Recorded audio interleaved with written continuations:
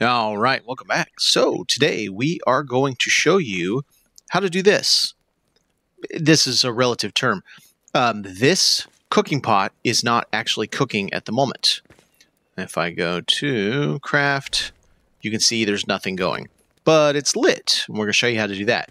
I'm going to try to get it to work with the alchemy station so it looks like that pot is cooking some stew or something. And then one more item I'm going to try, or I'm going to show you because I know how to do this, is that. Show you how to make it look like the kiln is constantly going, but do you have anything in there or not? So we're going to head over here to the test facility, and we're going to do a little testy test.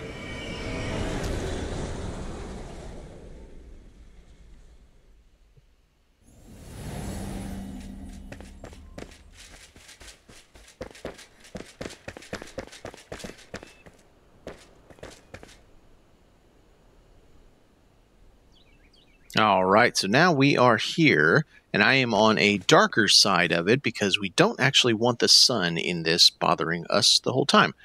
So some of the things you're going to need. You're going to need a fireplace. If you want to do the alchemy station, again, we're going to test to see if I can get it to work. A kiln, if you choose to do that. Some kind of a wall torch. It doesn't have to be a wall torch. It could actually be a standing torch if you want to go down further.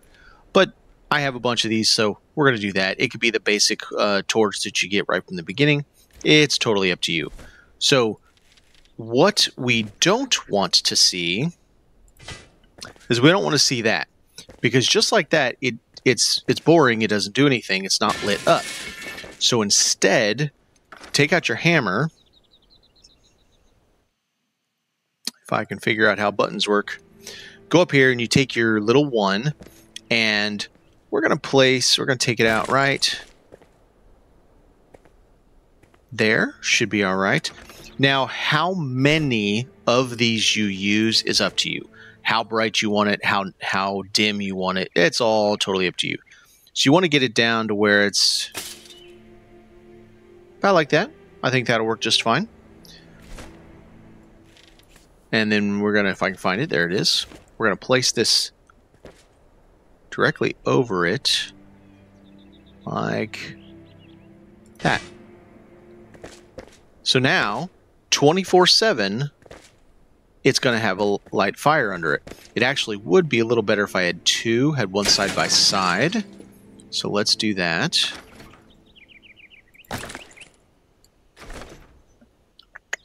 There it is. So now we got two side by side. This is also how you can literally build your own fireplace. Like from scratch, your fireplace, it's yours, you built it. I didn't place that very well. You get the idea. I'll let you deal with the mechanisms of setting it in there right. Now, for this next one, the kiln, what I suggest you do is set this first because you want to see where you're placing it. So I'm going to actually set it in a wrong spot. I don't actually want it over here, but we'll put it right there. And this gives you the height. So you don't actually want this any higher than what this is. You want it just a touch lower. So like I could do it maybe right there. And you want to put another one right next to it. Like dead on right next to it. Move that out. Pick this bad boy up. Of course, it didn't put it back in its spot. All right, so I got it facing me. Now we're going to clip it in the wall just a bit. Oh, that's too far. Right like that. Now, it looks like this kiln is lit 24 hours a day. It's a really cool feature, and I really like it. So now let's see if we can do the alchemy station. Now, I realize the alchemy station you can't actually cook with. I get it.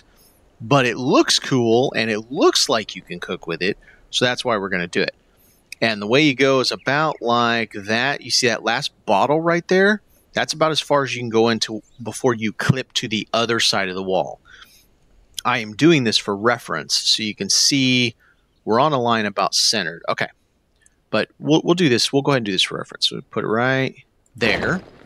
And now we get out our number one again.